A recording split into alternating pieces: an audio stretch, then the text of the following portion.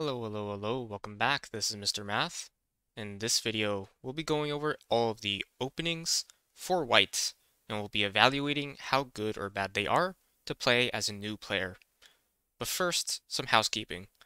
A couple things. Firstly, this won't be like a normal lecture.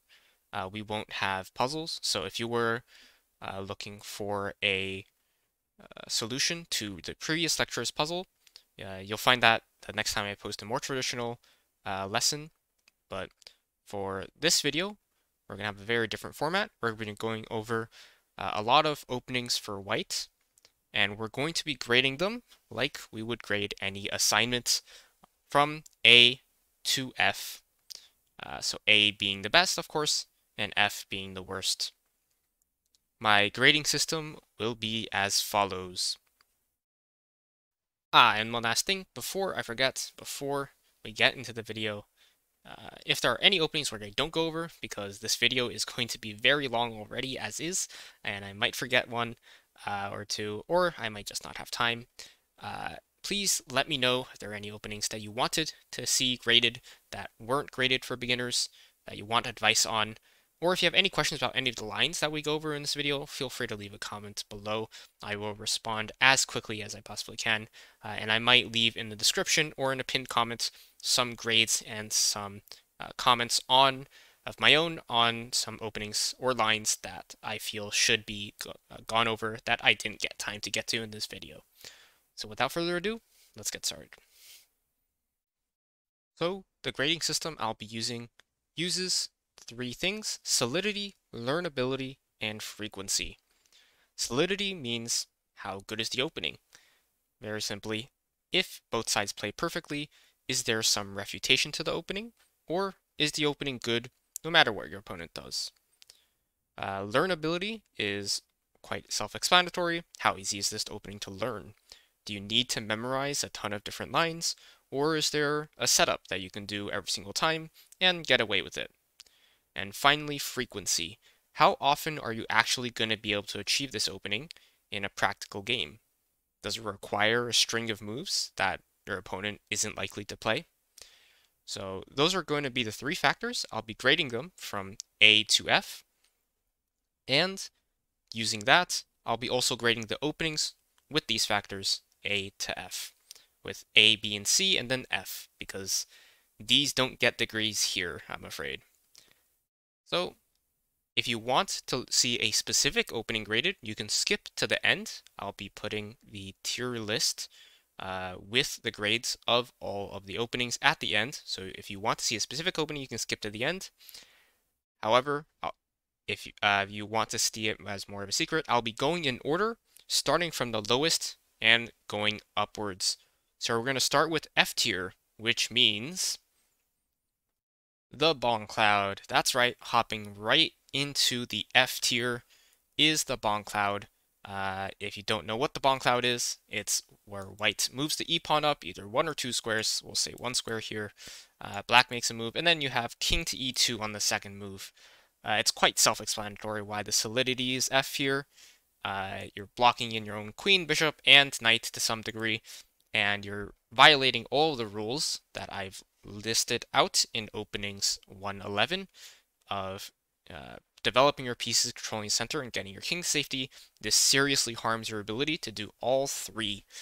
And in terms of learnability, sure, you might argue there isn't too much to learn, but at the same time, you're still gonna actually have to learn quite a bit if you ever want to play this and not lose the game. As for frequency, it gets a begrudging A because black does not have a way to stop you, but that does not stop me from putting it into F tier because while it is a decent joke, that is all it is, a joke, and you should not be playing this as a beginner. Next up, also coming into F tier, is the Hippo. The Hippo is the opening where you play setup chess with moving your pawns up 1 square, your G-pawns and B-pawns up 1 square in order to fee and shadow your bishop, then moving your knights to D2 and E2, and this is the Hippo setup. Eventually, the idea is you get your queen out, probably by pushing the C-pawn up 1 or 2 squares. Sometimes you will push the F-pawn and H-pawn or A-pawn up as well. depending on the scenario, and then you eventually, very slowly, get to castle to one of the sides. Uh, this is also quite self-explanatory in why the solidity is F. You're, again, just, it seems almost purposefully placing none of the pieces on the squares of the perfect position. Bishops are supposed to go here, knights were supposed to go here, pawns were supposed to go here, queen's supposed to go here, and you basically get nothing done that you're supposed to get done. It violates basically all the principles. It has very weak control of the center. It's particularly bad for white, actually. Even worse for white than it is for black, because you had the first move. You could have grabbed extra control of the center with any number of openings, but instead you chose to play the hippo and concede control of the center to your opponent. Opponent can very simply put pawns on d5, e5, put the knights on c6 and f6. Put the knights on c6 and f6, and they'll have better control of the center than you do. Uh, as for learnability, this is again a C. You might think, wait, isn't this just setup chess? And kind of it is, but the problem is that there are too many ways for your opponent to disrupt you. How are you going to handle it if your opponent does a pawn push? What if your opponent lines up queen and bishop to do a trade on either h3 or a3? What are you going to do when your opponent goes for a battering ram on a4, on the A or H files? What are you going to do when they go for a sacrifice play on d3 or e3? So there is actually a lot to learn here. Again, mainly because the solidity is so low, learnability gets dragged down as well. And in some ways, this is actually worse than the bonk cloud, because frequency is also going to be lower because, again, you have those ways of getting disrupted because there are actually multiple variations here, and you can't just force it out on the second turn, so you won't always be able to get the setup you want. Our final contender into the F tier category is going to be the sodium attack. And of course, sodium and A, periodic elements, so therefore it starts with the move knight a3. This is not a very good move. Again, the knight's best square is to go on c3, and it is very firmly rebutted with either e5 or d5, but probably d5 is the more appealing of the two options. And yeah, I mean, the knight on a3 is not really doing anything. Black can very easily wall it out of the game.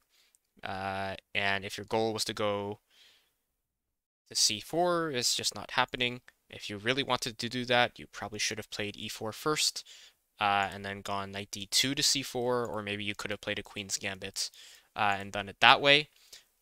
Either way, knight a3 is not very good. It, again, continues to violate principles. Learnability, I will say, is also low, just because there is no game plan to actually learn after the sodium attack. There's nothing you can get consistently. d5 answers any c4 shenanigans, and if your goal was to wrap it around to c2 by going maybe c3 and knight c2, well, your opponent can just put e5 on the second move if they really want to. And a knight c4 is not a really big deal. Because of course they can just play knight c6 and then play d5 on the next move, attacking your knight. And you're just completely conceding central control. You're moving your knight actually further away from the center for some reason. The c3 square is significantly better than the c4 square is for the knight. In terms of central control, of course, c3 controls 2 instead of just c4, which controls 1. Admittedly, frequency is going to be an A, just because, yes, you can play knight a3 on the first move every game if you would like. But you probably shouldn't do that, as it is extremely unviable. And so now we're going to move into the C tier, and our first entrance into the C tier, the first opening which is not going to fail our grading, is going to be the fried liver.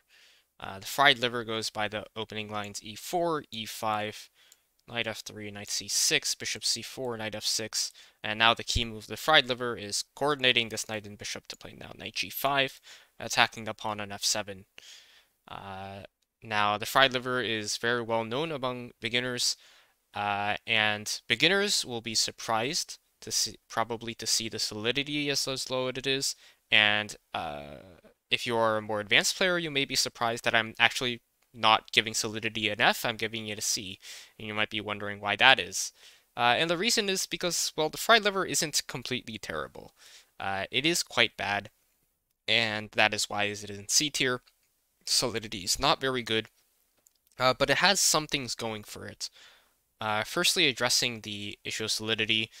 Yes, black does have a very well-known rebuttal in d5, e d5, knight a5, bishop b5, c6, dc6, bc6.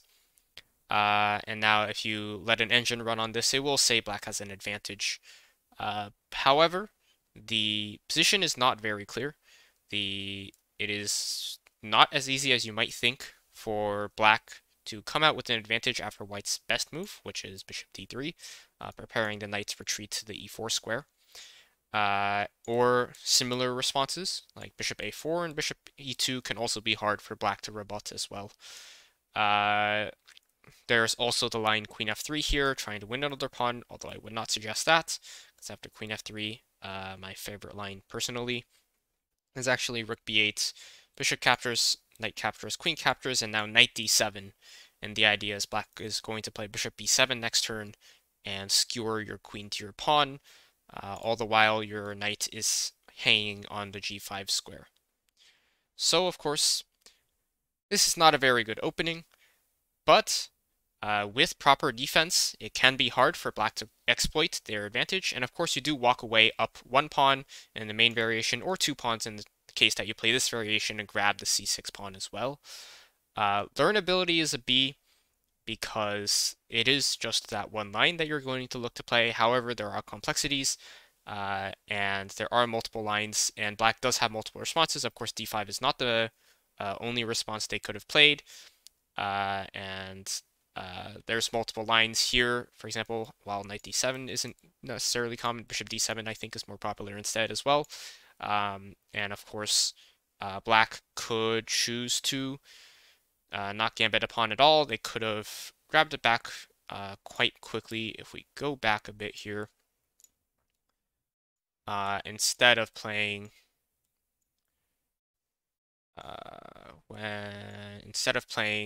c6, they could have played bishop d7 as well, and they'll grab back the pawn very quickly here.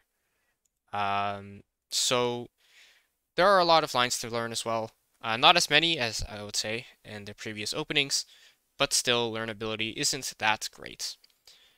It is still definitely better than the previous though. And in terms of frequency, this is probably the second biggest problem with the fried liver, I would say, because if you go back to this position, it was a 1, 2, 3, 4 move opening, and in that amount of time, black could have deviated any number of ways. Black, of course, didn't have to play e5. There are a myriad of other options here for black. They didn't have to play knight c6. Again, lots of other options. There's d6, there's d5, there's knight f6, right? And here, of course, black also didn't have to play knight f6. It could have played bishop c5. Again, could have also played d6. And there's some other niche openings. There's f5, for example. So by no means are you going to be able to get the fried liver consistently either, which makes it not very worth it for new players to try. That said, it's not completely terrible. It has its upsides in that you're probably going to be consistently winning a pawn when you do get into the fried liver. And sometimes your opponent will, of course, mess up. And you will get to capture that pawn on f7 and get a fork on the queen and the rook. So that's why fried liver is going into C tier. Our next entrance into the C category is going to be the Grob. The Grob starts with g4, and the main idea is to get quick development of the bishop. And after black's most obvious move, which is d5, grabbing control of the center and attacking the pawn, the idea is to sacrifice this pawn most of the time, and then play bishop g2 anyway and develop the bishop immediately. Now, black does not have to accept the sacrifice. There are plenty of reasonable moves black can play here and play e5, knight c6, but of course you're hoping black accepts it. And now your plan is to put pressure on this d5 pawn with moves like c4, because of course the pawn is pinned to b7, and you're going to follow that up, let's say after e6, with a move like queen a4 or queen b3 to apply extra pressure to black here. For example, queen b3 here is going to fork that pawn and that pawn on b7 as well as the pawn on d5. And black is going to have to make some very tough decisions. Solidity is pretty low, mainly because after black should be playing, first of all, black can opt not to accept the pawn at all, and then after, so let's say e5, you're quite sad as white because you've completely ceded central control to black for some reason. Of course, even after they capture, black is perfectly fine, because, as it turns out, black absolutely does not have to care about losing this pawn. Black can now play e6 and just simply solidify their control of the center. And after queen takes b7, grabbing that pawn, knight d7, you cannot grab the pawn on c6 safely, because after queen takes c6, rook c8, you have a very deadly attack down the c file. And this is very uncomfortable for whites, because white is making too many queen moves in the opening, violating that opening principle, and is going to fall behind very quickly in terms of central control and in terms of development. Learnability is a C as well, mainly because you have to memorize some of these lines if you want to properly utilize the Grob. It is a very tactical opening, of course. Frequency, though, is a B, because admittedly it is not too hard. It is just the first move g4 and then bishop g2. That's really all there is to it, and black really doesn't have a way of denying you that, so frequency is pretty high. Next up in the C tier category is an interesting one. I'm going to put the Joko piano in the C tier, and you might be looking at these grades on the side and being, wow, that is very polarized. How do we get here? Well, Joko piano goes e4, e5, knight f3, oops, apologies, knight f3, knight c6, bishop c4, bishop c5, and now we have c3 with the idea of pushing d4. Black plays knight f6, attacking the pawn on e4, and now white has two options. There's the pianissimo and there's the piano, and Joko piano goes d4. And Joko piano is played quite reasonably at upper levels, both at the mid, like expert, national master, and also to some degree at the GM level. So solidity is extremely high. This is very well studied. White has a slight advantage here, and games can be very exciting. Learnability is also B, assuming you get to the spot. Yes, there are a couple moves you have to learn. For example, after takes, bishop b4, white has some options they have to know. You can take the safe route with bishop d2, which preserves all the pawns, or there's the gambit route after knight c3. And now white has to know what to do in the case of bishop takes c3, in the case of d5, in the case of knight e4, in the case of just castles. So there are a lot of lines here. But the general plan is the same. You're looking to take control of the center, and if your opponent looks to disrupt that center, then you're looking to gambit and attack this centralized king if they don't castle quickly enough. And frequency, however, is what drags this opening all the way down to C for me, despite all those good qualities I said. Of course, you're basically never going to accomplish this opening. It's 1, 2, 3, 4, sorry, 4 moves. And then, of course, your opponent has to play knight f6 here, 5 moves if you want to count that. So very much like the fried liver, it is extremely infrequent that you will come upon this. Your opponent could play the 4 knights instead, which would mean you have to defend the e-pawn too early, such as if they played, instead of bishop c5 here, they could have played knight f6. And, of course, they could have tried to do something else here after c3, such as, for example, knight e5, right, or such as d6. So frequency is even lower than a fried liver because you are adding that extra move. And that's the reason why I really don't recommend it for beginners. The only reason why it's not a fail is because that solidity is so high that even though it's a waste, it would be a waste of time for a beginner to learn this, I do think it provides some long-run benefits. As you get higher and higher in rating, you'll probably use this more and more often. And that's actually a perfect segue into the Jerome Gambit, which is our next entrance into the C category. As you can see, C's across the board, and these are actually very low C's, and I'll discuss why. Because in this position, the Jerome Gambit now goes bishop takes f7 check, just very randomly. And now after king takes f7, we have knight takes e5 check as the primary follow-up, removing all of the pawns in front of black's king at the cost of the bishop and the knight. And now the usual follow-up is queen h5, trying to fork the king and the knight. This is not good.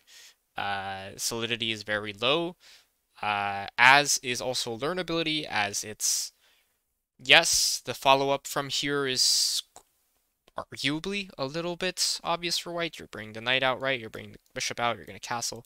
But of course, black is going to not just sit there and take it, and what you're going to find is your queen's going to get harassed, your piece's development is going to get hindered. For example, if you try to push the f-pawn, you won't be able to castle kingside anymore and actually use that f-file.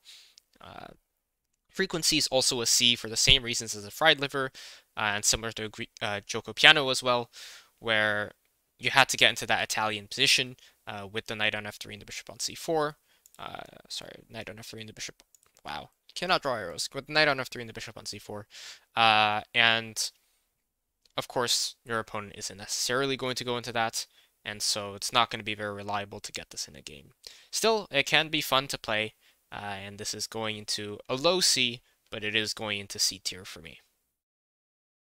So next up is going to be the Polish, and the Polish is, you're going to see, very similar to the Grob. I've rated it the same as the Grob as well, and you're going to start with the move b4, mirroring the Grob's g4. And the idea is after either e5 or e6, which are the natural two moves, let's say e6, you're going to play bishop b2 and counterattack. If the pawn goes to e6, of course you counterattack on the g7 square. If the pawn went to e5, you counterattack the e5 pawn. Now, of course, either way, if black captures on b4 now with the bishop, you're going to get to recapture on e5 and the idea, or g7 in the e6 line. And the idea is that this is in sort of indirect defense of the b pawn. But of course, if you were looking to fee and shadow your bishop, b3 is just a way better option. There are also plenty of other openings. You can play a Queen's Indian for white if you want, and play b3, bishop b2, and that would be significantly better. Solidity is quite low because of that.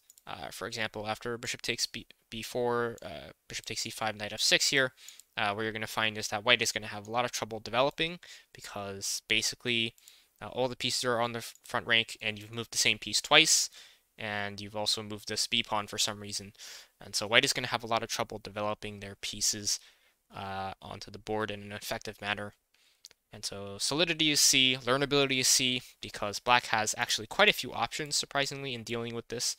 Black could have also opted into, let's say, knight f6 on the first turn, and then they have ideas like setting up with e6, d5, and c5. They could have also gone e6 on the first move. There's, of course, a lot of options for black. Black can also just completely ignore this and play d5 as well. And let's say go c5 on the second move like that. So it's not very easy to learn. Frequency, again, similar to Grob, is in fact a B. Sure, your opponent's not likely to be able to do too much to stop you here. There's a couple of weird things, but not too many. So frequency is a B. You are going to get this position if you want it, but you're really giving black a lot of agency, or giving black a lot of control of the center, and I don't recommend this for beginners. Alright, next up is going to be the Smith-Morra, which goes e4, and now black responds with the Sicilian in c5, and white plays d4, immediately sacrificing the pawn on d4, and plans after c takes d4, of course, not to recapture with the queen, which would walk into a knight attack, but play c3 and gambit another pawn away. This is somewhat similar to the Danish at first glance, but it actually plays quite differently, mainly because the primary ideas of attacking on f7 don't really work, because the bishop, of course, you're probably not playing bishop c4 here, but the bishop is going to be blocked by this e-pawn on e6. And this is what puts the Smith-Morra into C tier for me, whereas Danish is not going to be. In fact, Smith-Morra is the last opening in C tier. And it's in here mainly because rather than playing tactically and aggressively, Smith-Morra ends up relying on more memorization and general strategy instead. And that is not very conducive for new players, and I wouldn't recommend it that much. It is reasonably solid. I actually had a National Master friend who played this all the time when he was young, and it is quite reasonably solid, but black does manage to equalize in quite a few variations, and furthermore, there are a lot of variations to cover, and of course, frequency is not the greatest either. Opponent has to play the Sicilian, has to accept the gambit, has to not give the pawn back in any way, or play some other variation. So Smith-Morra is not bad if you know it. The main problem is learning it and getting to use it enough times in an actual game. And Smith-Morra is really best to use to not as a standalone opening that you want to play, but as a supplement to another opening, such as if you're already a Danish player. But once again, the patterns are going to be quite different between this and the Danish, so it won't necessarily be easy to learn either. So we're finally entering the B tier, and our first opening we're going to go over is the advanced Caro-Kann, which goes e4, and of course black now plays the Caro-Kann, which is c6, and of course their idea is to play d5 and challenge your center using their side pawn and trying to play like so against your advanced central pawn. And the advanced Caro-Kann says, I don't want to deal with that. We play the move e5 and grab control of this center. Now, solidity is an absolute A. This is, in fact, the way that that Caro-Kann is played at the highest level. In fact, the reason why Caro-Kann isn't played at the highest level, because the advanced Caro is too good for white. So solidity is very high up there. This is a very good opening for white. But my main gripe with it, and the reason why it's going into B tier and not A tier, is that I think learnability is too low. And what do I mean by that? Well, there are a lot of things you have to learn as white, mainly dealing with c5 and bishop f5, and it's hard to deal with both. c5 has multiple ways, c3, knight f3, captures, all are sort of iffy to learn. If you play something like c3, it's not very clear what white's game plan is here. You're kind of going to settle into a French-like structure after something like bishop f5 or even e6 immediately. Or even e6 immediately, which another one of my National Master friends does play. And it's not very clear what white's game plan is going to be, because it's going to be a very close position, and black has the option to get rid of this light squared bishop weakness if they so choose. There's also bishop f5, and again, most lines here, knight f3, c3, aren't really going to have any clear game plan, and that's my main problem here. You can learn these first few moves, but it's very hard to think of, what are you actually planning to do in the advanced Caro. There is no very clear thing to do. The exception might be the tall variation, which is h4, and now, of course, if black plays e6, you're going to be able to trap that bishop with g4, h5, and f3, covering all of the bishop's retreats. But of course, your opponent probably isn't going to blunder that, going to remove that h-pawn up. And again, it's not very clear what white's game plan is. If you're looking to play something like e6, play this more sacrificial line, it is certainly possible, like bishop d3 and e6, of course, and getting the queen to g6. But there's not much to do after that. Again, it's just too much memorization, in my opinion. Too many lines, and game plan is too often very unclear, very undefinable, and that's why I'm putting learnability in C tier, which is what drags down the advanced Caro. Still, of course, a very good opening, and if you do want to learn it, by all means, go ahead. The B tier openings are quite reasonable to learn. It's just that you'll probably have a bit of a harder time than if you learn one of the A tier openings first instead as a beginner. And next up, we have the advanced French. It's actually quite similar to Advanced Caro-Kann. In fact, I'm going to give it the exact same ratings, and it goes e4, e6, very similar plan by black, which is to use a pawn to support this d5 push. And now the advanced variation, as you can probably predict, goes pawn to e5. And I'm going to give the Advanced French a low rating for a very similar, or a B rating for the very similar reason as the Caro-Kann, and is that, what is white's game plan here? In fact, white gives black a lot of agency now. They can kind of decide what they want to do. There's mainly c5 here, and now black can decide, how do I want to distribute my knights? What do I want to do with my bishops? Do I want to trade it? Do I want to put it on b7, d7? Whereas white doesn't have that clear of a game plan. You're probably going to play a close position with c3 here in this pawn chain, and yes, it's a comfortable position with a lot of space, but really, what are you going to do is the big problem. And black is going to apply, a good French player will apply a lot of pressure to your pawns in the center and break through before you really get a chance to leverage your space advantage too much. And there can be some very uncomfortable variations in the French as well for whites. So I wouldn't suggest playing the advanced French in the beginner level. In fact, for both the exchange French and the for both, oops, I slipped up there. For both the advanced French and the advanced Caro-Kann, there is a better uh, method, in my opinion, of dealing with them. And if you caught my slip up just there, you know what I'm thinking of. And we'll get into those when we get into the A tier category. The next opening we're going to go over is the English, and the English is very simple actually. It's pawn to c4. Very simple, right? So why am I giving it a learnability of c? It's just one move. It's just white plays pawn to c4. That's the opening. So why is learnability c? Well, it's c because Black has just so many options in this position. Of course, you have c5, you have knight c6, you have c6, you have e6, you have e5, you have g6, you have knight f6. Black has all of the options in this, and basically I could have rated this C learnability and B frequency, which is what I decided on, or I could have rated it F learnability, A frequency. And because you might also be wondering why did you put frequency as B? Well, I put frequency as B because I am assuming that you are only going to learn probably one or two variations, and that's probably e5 and e6. Because if you learn any more than that, it is really just unlearnable for a beginner. And because you have to learn multiple lines, and you aren't going to get all the lines you learn most of the time, your opponent's going to throw in knight c6 or c5 every now and then. That's why I put frequency at B. If you argue that, well, it's really just c4, and therefore frequency should be A, you can get c4 every time.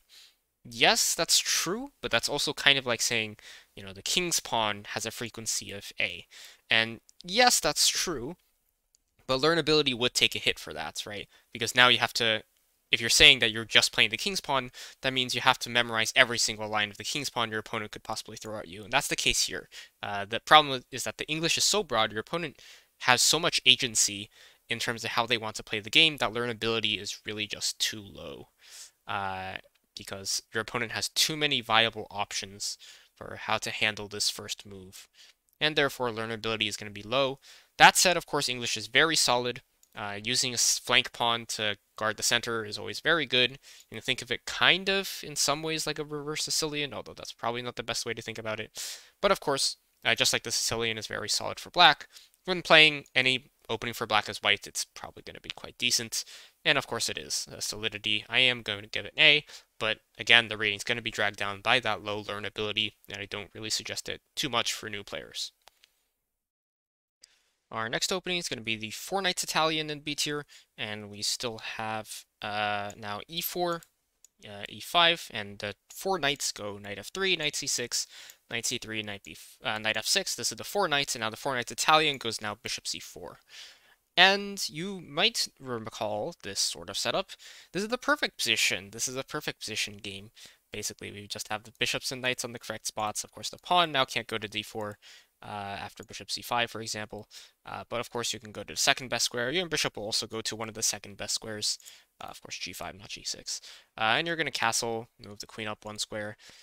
Of course, this is very easy to learn, very easy to play, and of course it's very solid because you're just following all of the basic principles and you're just adhering basically to the perfect position and playing as close to it as you can. So it's A tier in both of those categories. The main problem is frequency. You can't really rely on this happening. Your opponent might not play knight f6, might not play e5, might not play knight c6. There's just your opponent might play bishop c5 instead. Your opponent could play the Scandinavian. Your opponent could do any number of things. And so relying on the 4 knights Italian itself, it's not going to appear frequently enough to justify learning it.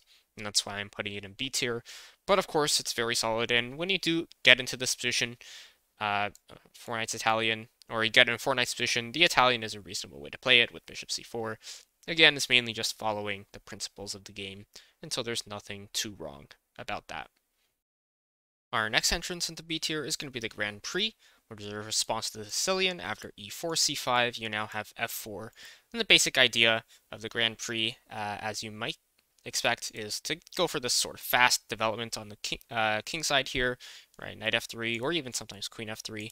You're going to develop very quickly on this king side. and castle very fast and launch this attack, and as is suggested by the move f4. The main problem with the Grand Prix, and the reason why you don't see it at all in the high tiers, is because it's not very solid. Moving the f-pawn early, of course, presents a lot more weaknesses than it does benefits, and the main issue here isn't even too much the open diagonal, but rather the tremendous weakness that is created on d4 just because you don't spend a move shoring up d4 like you might with c3 or knight f3, or some of the more obvious moves here, nor do you spend the turn challenging the center with d4. Rather, f4 is very, very maverick way of doing things, and doesn't really abide by the principles too well. And of course, you're going to end up suffering central control because of that, and that's why it's not very solid. Learnability is also a little bit low, because you do need to memorize quite a few things. A lot of development options here for black and for white, and there are also some tricks and traps, such as, what are you going to do after e5, for example. Careful about the queen going to h4, right? F takes e5 now. It's not a very good idea. And so you do have to make sure not to fall in those, because of course tricks and traps will happen whenever you move the f-pawn this early. Frequency is an A though, because of course all this opening requires is that your opponent plays the Sicilian, and the Sicilian is a very popular opening. And there's no, unlike a gambit, there's not too much way to decline this. And you'll get reasonable enough positions, which is why the Grand Prix is going into B tier. And next up we have the Italian. It goes e4, e5, knight f3, knight c6, and bishop c4. So not a lot like the 4 knights Italian, except without the 4 knights, only 2 knights this time. And of course, you might recall this also from both our Gioco Piano and the fried liver. And the reason why the Italian is going to be so much higher in terms of frequency is because there's a lot less chance for black to not do what you want them to. For example, the Gioco Piano now requires your opponent to play bishop c5, and the fried liver requires your opponent to play knight f6. But of course, if you're just playing the standard Italian, you're just going to go d3 next move, and there's nothing black can really do about that. Bishop e4 is obviously very bad. You're just going to knight c3 next turn. It's very simple stuff in the Italian. Solidity is, of course, also very high. And of course, this can also branch into the Gioco Piano if you really want to try that, or the fried liver if your opponent plays knight f6. Learnability, though, is at a C tier, just because, again, there are a lot of options here for black, including both bishop c5 and knight f6, and a lot of options after those options for black as well.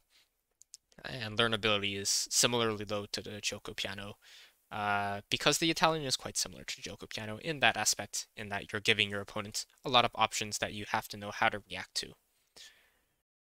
Next up in B tier, we have the Ponziani opening, which goes e4, e5, knight f3, knight c6, and instead of bishop c4, we now have c3. The idea being to, as quickly as possible, try and play d4. And this can be effective at the lower levels, especially if your opponent doesn't challenge you, play something like, let's say, bishop e7. Now you have d4, and you gain that space advantage in the center. So that's very good. But the problem is, of course, that your opponent should challenge you if they know what they're doing, and they're going to have knight f6 or d5 prepared, both of which don't permit you to keep a center for very long. There are lines, of course, to know in this position. For example, after knight f6, you can still actually play d4 anyway. Knight e4, d5, and there are some complex lines here. Similarly, after d5, there is now queen a4, trying to pin this knight, and there can be some danger for black if they happen to not know what they're supposed to do in this position. But, of course, solidity is going to be a B, because Ponziani does have the problem, fundamentally, of just blocking your own knight in for no good reason, and in some lines you're bringing out the queen too early, so it does violate some opening principles, and as a result the solidity is not tip-top, but it's reasonable. Learnability is also reasonable, and so is frequency, as similar to the Italian, it's not too hard to get into this position. Just a matter of knowing what to do once you get there for the most part. Next up, we are going to have the Roy Lopez, which goes e4, e5, knight f3, knight c6, and similarly to the Italian, you bring the bishop out, but this time to the b5 square instead of the c4 square. So, fun story, I actually grew up being taught the Roy Lopez when I first started chess. And yeah, chess philosophy, teaching philosophy has changed quite a bit since then. Similarly to the Italian, the main problem is that there are so many lines that you have to know here, and so many details that you have to know and understand to properly play the Roy Lopez. But of course, it was taught back then because the philosophy back then was that the most solid things should be taught regardless of how easy they are to learn. You must learn the best stuff. Of course, now for beginner chess, we recognize that the fastest way to improve is to, learn things that are actually learnable, right? You start with, algebra before you go to your trigonometry, right? So uh, we have better options coming up soon as well for ease of learning. But of course, in terms of solidity, hard to beat the Roy Lopez. It's been played for hundreds of years for a good reason, and it's because there are a lot of lines where there is very dynamic play that is very, very solid for white. It is worth noting, though, that if you're just playing this opening to try and win the e5 pawn, don't. After a6, bishop takes c6, d takes, knight e5, queen d4, your knight and pawn get forked. So, don't expect to win the e5 pawn very quickly. But if you are looking to play with Roy Lopez, feel free. It is going to be complicated, though. There are a lot of game plans, and like the Italian, your opponent's going to have a lot of responses to bishop b5. Next up, and our closer for the B tier, is going to be the Tarrasch French, which goes as expected. It's a French, e4, e6, d4, d5, and we went over the advanced French. Now we have the Tarrasch French, which is knight d2, guarding this pawn on e4. The main problem with the Tarrasch French is that this knight is not very good on d2. It is not supposed to be there. c3 is obviously the most clear space for the knight, and you probably should play this for the most part. The main reason to play knight d2 is that you're trying to avoid the winnow war with bishop b4, which can be irritating if your knight is on c3, but the winnow war is pretty good for white. And you should just learn how to play that instead, in my opinion. Knight d2, of course, now black can challenge your control of the center because this knight is not guarding d5, and so there's c5 here. Knight c3 doesn't work because when you go captures, your queen is going to be able to see d4, d5 and work with your knight. That's not possible with the knight on d2, and you let your opponent grab some extra central control very early. And of course, black can also respond to it the same ways as knight c3, with, let's say, pawn takes e4, knight takes e4. That's also an option, and your opponent can also, of course, play knight f6 as well. And if e5, there's knight d7. Knight d7 followed by c5. So it's a reasonable option. I do like it a little bit better than the advance, but still not what I would recommend. And we'll see when we go into A tier. Next up is the Alpin, which is a line of the Sicilian after e4, c5, c3. This is going to be our first entrance to A tier. And very similarly to the Ponziani, you're looking to play an early d4. And also similarly to Ponziani, your opponent should challenge you with either knight f6 or d5. There are very easy to learn lines here. After each of those, knight f6 for example, the main line is just going to be e5 followed by d4, and you're mostly fine. And after d5, you've got a ton of ideas.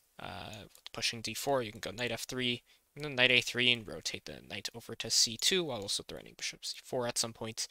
Of course, assuming your knight is already on f3. And there are lots of options here for white. There's also, of course, after knight a3, you can go to b5 and look for knight c7 as well. So Alpin Sicilian, fairly solid, although it is a bit less solid than some of the other options I'll be talking about later in the A tier. Learnability is very reasonable, not tip-top, because you do have to deal with quite a few responses of black, and frequency is also going to be very high, of course, because it's just playing it on the second move in response to the Sicilian. So Alpin is quite decent. Next up, we're going to talk about the Catalan, which is an opening with, I wouldn't say there's a particular move order, but we're going to go over a sample one, which would be d4, e6, c4, d5, and now we have knight f3, knight f6, and g3. And the main hallmark of the Catalan is just pawns on c4 and d4, and a fianchetto on g2. That's really it. That's what defines the Catalan. There's also, of course, the Neo-Catalan, where you play, let's say, c4, e6, and then g3 here, and you kind of delay the playing of d4. So maybe something like this. And you delay playing d4 for a bit, and you just focus on getting that fianchetto and that pawn on c4 instead, and eventually play d4 later, which is more like a ready style, but of course once you play d4 it becomes a Catalan. Now solidity is extremely high. This is played at the GM level all the time, including by, of course, Magnus Carlsen, and learnability is reasonable, because although the there are a lot of moves here, and there are a lot of different game plans. They do tend to be relatively convergent. The first few moves of the Catalan will kind of change every single game, but the general ideas of the Catalan won't. And in my opinion, it is reasonably easy to pick up what to do. And as for frequency, you might be saying, wait, there are so many moves here, how can frequency be high? And again, the reason is because there's a lot of ways to transition back into this sort of setup. You don't have to start with c4 really. You could have started with g2, g3, and bishop g2 if you wanted. Black didn't have to play moves in this order either. They could have played knight f6 first, could play e6 first, could play d5 first. Doesn't really matter. At the end of the day, you can set up this setup no matter what they really do.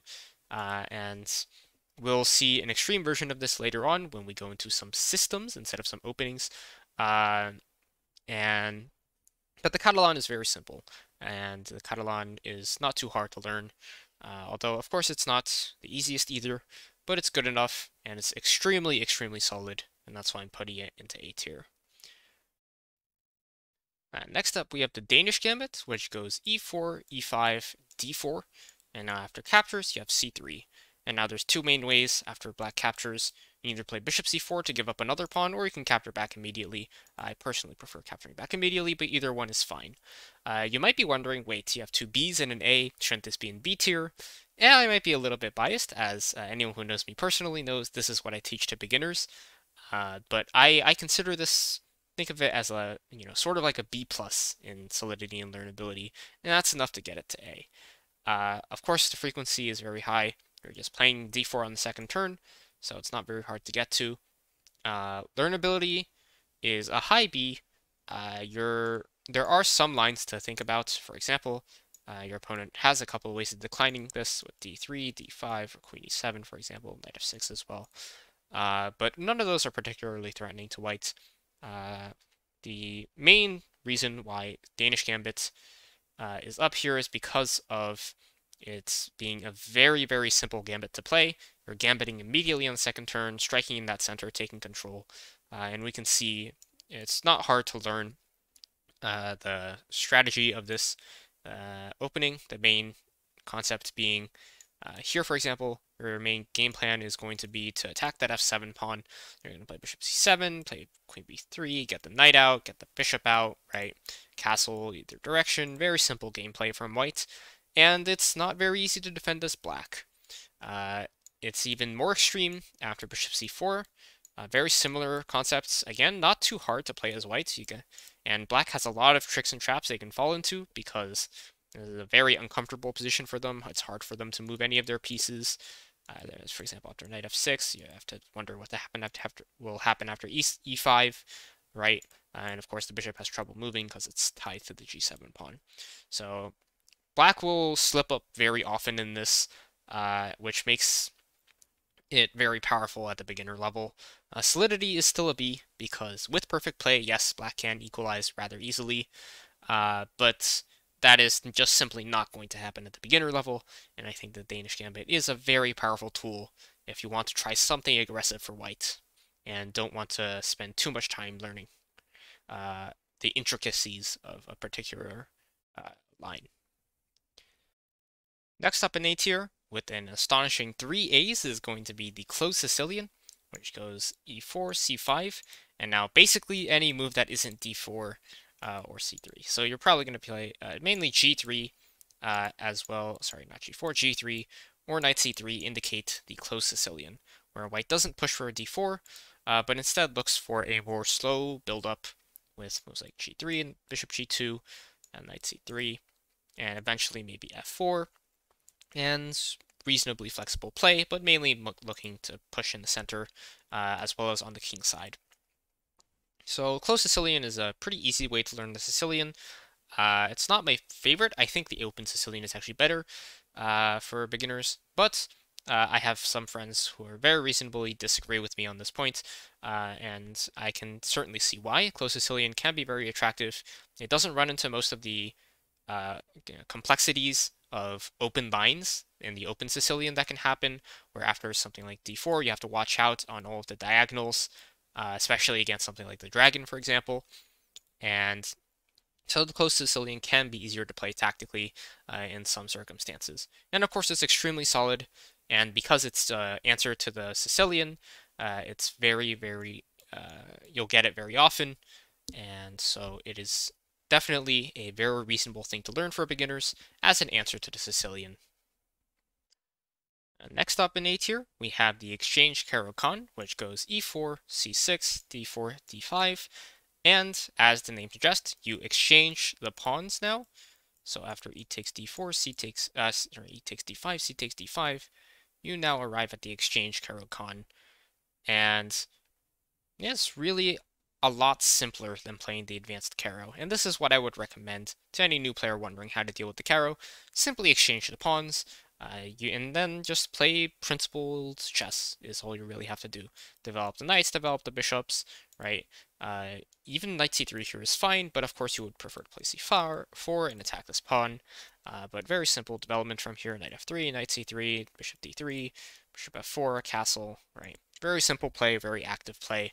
And this is how I would suggest playing against the Caro-Kann as white. A lot less stuff to memorize, and a lot more playing based on principles rather based on memorization.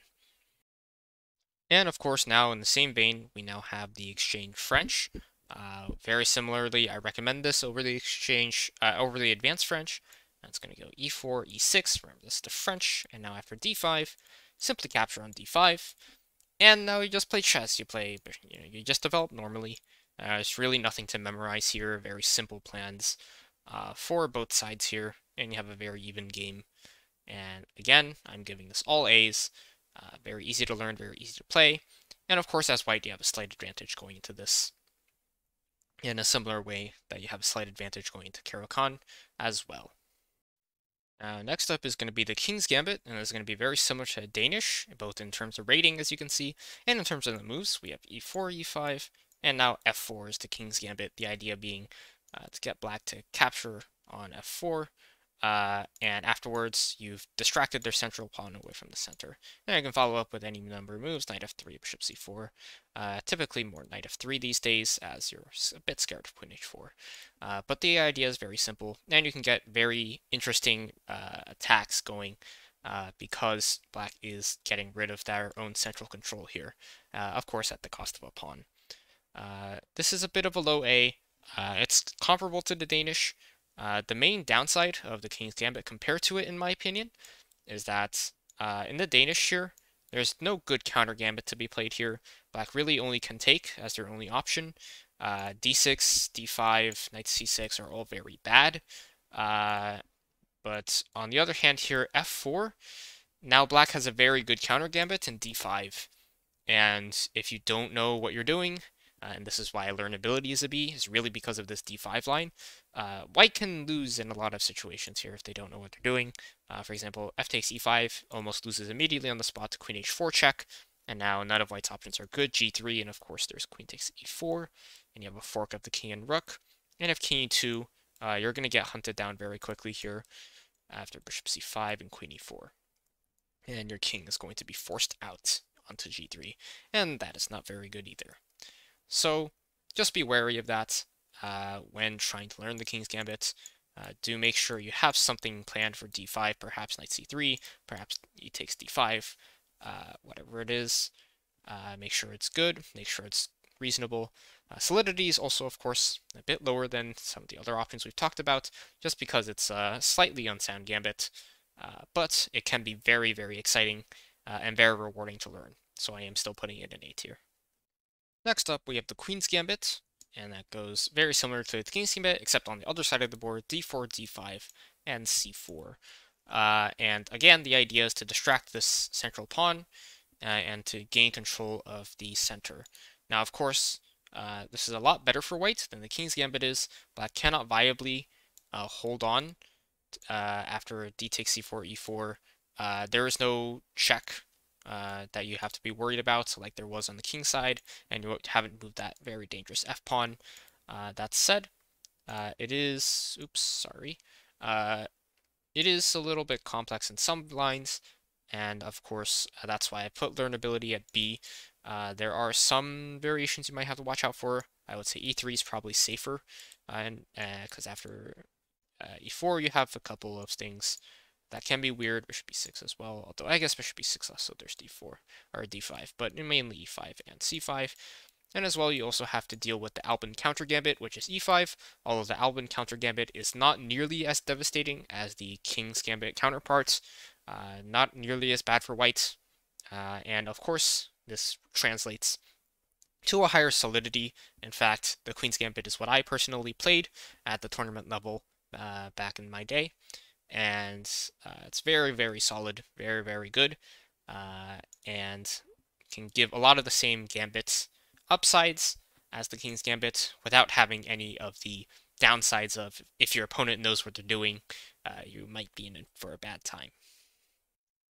Next up in A tier is going to be the Ready, which goes, we now have knight f3 as the first move, so I think this is outside of the sodium attack, the only time we've had the knight move as the first move, but of course is a lot more solid than sodium attack. You're immediately controlling that center, and you're goading black into playing their next move. They can't play e5, so obviously they play d5, and now c4, which is why that frequency is so high. Your opponent's almost always going to play d5 in response to knight f3, and you're immediately responding similar to the Queen's Gambit. We're kind of trying to distract this pawn from the center. And the Ready can play very similarly to the Catalan if they decline to do anything about it. However, of course, they have other options. They can capture immediately, at which point you usually play either probably e3 or knight a3 to get the pawn back, and you usually do.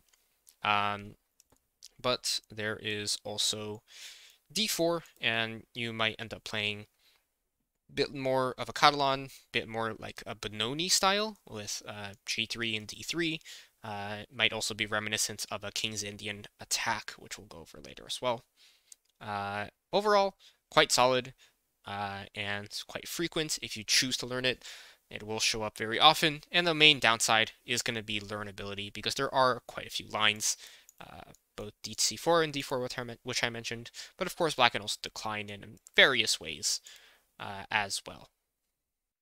Next up, we have the Scotch, and similarly to the Danish and King's Gambit, it's going to be a bit one of those low A's of a sort, and we have now e4, e5, knight f3, knight c6, so very similar to before, but now similar to we have we had c3 for the Ponziani, we had bishop c4 for the Italian, we had bishop e5 for the Roy Lopez. This time we have d4 for the Scotch, and the reason why the Scotch is going to be a little bit higher than these other openings that we mentioned before is mainly because that learnability is a lot better, in my opinion. There are fewer lines to go over here. Black basically always captures, and you have knight takes d4, and of course after knight d4, queen d4, there is no more knight on b8 to threaten you with tempo, so this is actually perfectly fine for white. But of course black shouldn't take. Black doesn't have too many lines here, and most of them aren't that scary. There's knight f6 is main line. You also have bishop c5 and queen f6. But neither of those are too scary either. You're really just going to defend that knight, probably with bishop b3. And yeah, really overall, not a huge deal. There are some forceful lines if you want to go into those. For example, after knight f6, there's a very long line after knight c6, bc6, e5 that goes on for something like 10 moves.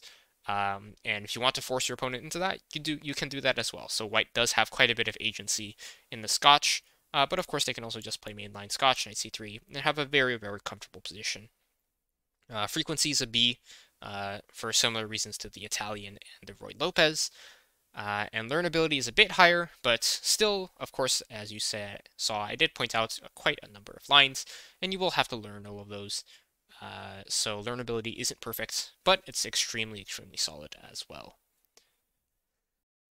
Alright, next up in A tier is going to be the Stonewall. And for white, it's going to be a Stonewall attack. An example line is going to be d4, d5. And now we have e3, knight f6, bishop d3, c5, c3, knight c6, and f4. So we have this wall structure in the center, hence the stone wall. And white puts the pawns on dark squares and the bishop on the light square.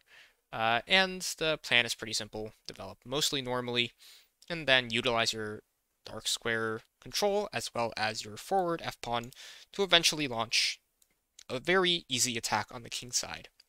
And so the Stonewall attack can be very easy to learn. Learnability is very solid. You're kind of just going for the same setup every single time. You're going to bring your knights out, right? You're going to move your queen up. You're going to move the bishop up at some point, and you're just going to go for this attack on the king side. And this structure is maybe not too flexible, but it has its upsides in that it maintains very firm control of the e5 square, and of course the pawn on c3 here gives your bishop a fallback on c2, so it really can't be knocked off this diagonal, which means if your opponent, or when your opponent rather castles kingside, they're going to be castling into this very powerful bishop as well. So very solid, very easy to learn, and not too much black can do to disrupt it. The only thing I have to mark against it is there is an opening that I think is mostly just a better version of this that will go over later. But otherwise, Stonewall is very, very good. Next up, and our final opening in A tier is going to be the King's Indian attack. And that's going to be not a particular move order, but let's say g3 here. Now we have e5, d3, d5, bishop g2, knight f6, knight f3. And this is going to be our main setup for the King's Indian attack, where we've got this sort of structure here. We've got a fianchetto on the right side. Knight goes to f3, pawn goes to d3. We're going to castle kingside in a bit, and we're going to have quite a few options for developments, including knight c3, knight c3, knight d2. We could move the bishop out first, or we could keep it here as well. And eventually we're probably going to play either e4 or c4. So very wide array of options here. And one of the things about the King's Indian attack is that it doesn't really depend too much on what black does. Regardless of what they do, you can usually just go for the setup, which makes it very high in frequency and also very high in learnability. It's also reasonable in solidity. It's just a mirror of the King's Indian defense for black, which is also very solid. The only mark I'm going to have against it is that you kind of give black a lot of central control because you're not going to challenge d5, e5. Of course, your knight on f3 is going to. They can very easily defend that with either their bishop or their knight. And so you're going to give black full control of the center here. And you're playing white, you really don't have to do that. Giving your opponent full control of the center is kind of something black usually is going to do to try and get some counterplay somewhere else. It's really not something you need to do as white. As white, you can just take control of the center in most openings. So not a really big need to cede so much agency to your opponent like this. But otherwise, it is very soluble. Very solid, very learnable, and very frequent. And finally, we are done with the A tier, but we have one opening that I am going to place in the S tier because I think it is that much better than all the other openings you could possibly learn as a beginner, and that is the London. If you haven't learned of it yet, it's very important that you do learn it. If you have already heard of it, your reaction is probably either gay if you do play it, and probably you're quite exasperated with it if you don't play it because you've probably seen other people play it against you, and it may be very frustrating to go up against. And it's frustrating to go up against because it is very solid, it is very easy to learn, and it is very easy to get to. And in fact, you entered London after just 2 moves. And London is not really an opening as much as it is technically it's a system, which means it's a setup of pieces. So white's game plan is going to be to move, let's say, example move is going to move this pawn up to e3, and then move this pawn up to c3, you might be noticing resemblances to a certain other opening. And after knight c6, bishop d3. In fact, this is just a stone wall, except instead of putting the pawn on f4, we put a bishop on f4, which accomplishes the same goal of defending e5, with the upside of not having a terrible bishop on c1, which is why the London, in my opinion, is basically just an upgraded version of the stone wall. And now we have, for example, let's say, I believe it's, let's count 1, 2, 3, 4, 1, 2, 3, 5. So it is black to move. Let's say e6, and now knight d3, knight d2, knight f3, castles, castles. Oh, sorry, accidentally hit the rook. Let's say rook, accidentally hit the rook again. Let's say rook e8. And this is basically a setup of London, just putting these pieces here every single time. Do this pretty much every single game. And there are plenty of videos going over the London on YouTube, and I might post one myself later. But basically, this is extremely solid. White gets very good control of the center and retains all of the same attacking ideas of the stone wall, with the sole exception that you don't have a terrible bishop on the c1 square. And that's why, of all of the openings that we review for white, my personal pick for the top opening is going to be the London. And that's all the openings that we went over today, all listed here, all from A to F, and of course with S tier being the London. If you have any disagreements with these placements, of course, let your voice be heard in the comments. And once again, if there are any openings that you wanted me to go over that I didn't go over in this video, do also let me know in the comments. I will be sure to reply to you with my opinion of them as soon as I can. And make sure to look in the description also, as well as any possible pinned comments I make.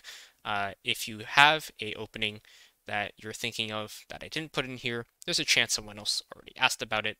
So do check the description, as well as the pinned comments if there are any first. But if there aren't, feel free to leave a comment about your opening of choice that I didn't go over, and I will get back to you as quickly as possible. Hope you enjoyed the video. Hopefully this gave you some decent guidance on what opening you would like to pick for white if you're a new player, and I'll see you all next time.